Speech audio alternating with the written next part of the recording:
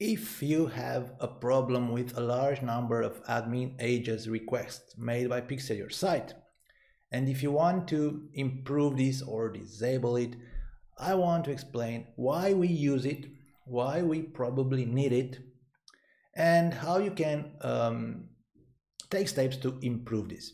How you can decrease the load on your server when you use PixelYourSite and you send the conversion API events, or when you have a constant implemented. Because we use admin-ajax for two purposes. One, to avoid caches from caching event ID when Facebook conversion API is enabled.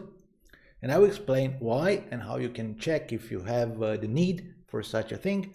And we also use it for some consent integrations when we want to make sure that consent is actually dynamic and reflects the options of each website visitor instead of being cached and served in a similar way for everybody visiting your website. So let me start by showing you the part related to Facebook conversion API.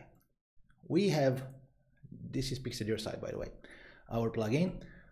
We have this tiny checkbox here, use Ajax when conversion API is enabled. If you have conversion API enabled, I mean you have a Facebook Pixel ID and you have a conversion API token, and you have this thing checked, we will use admin-ajax for every event that the plugin sends to Facebook. And there is a reason for this. We need the event ID to be unique to each pair of browser and conversion API events. If you don't know, when conversion API works, you send two events for each action that is tracked, a browser event and a server event. If both are received by Facebook, so if Facebook gets a browser event and a conversion API event with the same name and the same event ID, they will deduplicate, meaning they will just process the browser event and ignore the conversion API event. This is done to ensure that the data is not tracked twice. So what we do need is each pair of browser and server events to have a unique event ID. Sometimes there is a cache on your website, server, something else that caches the event ID, and instead of having unique IDs for each event or event pair of events, browser and server, you have the same event ID for all your events, which will create a big problem with Facebook. So maybe I was that was very hard to understand, but there is an easy way to see if you really need this option activated. Simply deselect this, save, and test. Now, open your website in an incognito window. Why? Because most caches don't actually work when you are logged in, especially if you are logged in as an administrator. So chances are that you won't see caches working if you select while you are an admin. So open in incognito and open, well, I have to allow tracking first. Now open an event and look for this really big event ID. You don't have to memorize it, just remember some pieces of this event ID. For example, this one ends with 887. Refresh the page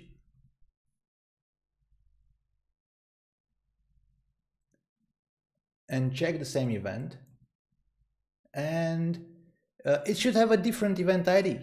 And yeah, now I have 11A1, so it's a different event ID. It means that I don't need that Ajax option because all my event IDs are not cached, are unique, are dynamic, and everything is fine. So if you test and if you have this kind of scenario like I do on my testing website, you can disable Ajax for conversion API, for Facebook conversion API, like just like I did. So in this case, you're good. The next situation where we need it is for consent, and you can go on our consent page, look here, and you'll see an option, enable Ajax filter values updates. It's on here, disable, save settings, and again test in an incognito window, and configure some consent here. For example, analytics, yes, videos, no, marketing, yes, something else, something like this. Okay, and confirm my choices. Now, the idea is that I have a particular consent configured on this website, and I don't want this consent to be stored by some cache and served in a similar way to other visitors.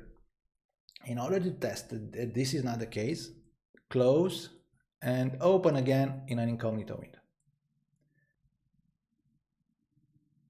And I'm good because I'm asked again to express my consent, and if you go here, everything else uses default values. So in this case as well, I don't need that admin-ajax option for consent. I was showing you the results with our plugin Consent Magic. You might have a different plugin that looks in a different way. The idea is to make sure that consent works dynamically, meaning that you don't serve the same consent settings to different users. They're individual. So if this is the case, you can leave the Ajax option off for consent as well. Now, if you do need it for, let's say, conversion API, is there something else you can do? Yes, there are a few things.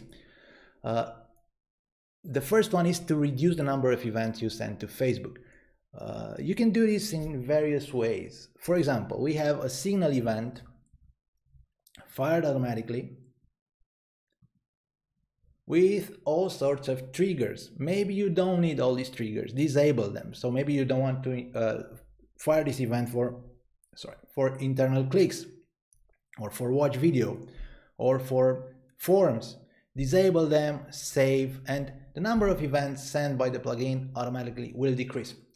The opposite might be true. Maybe you have a custom event configured here on our events page.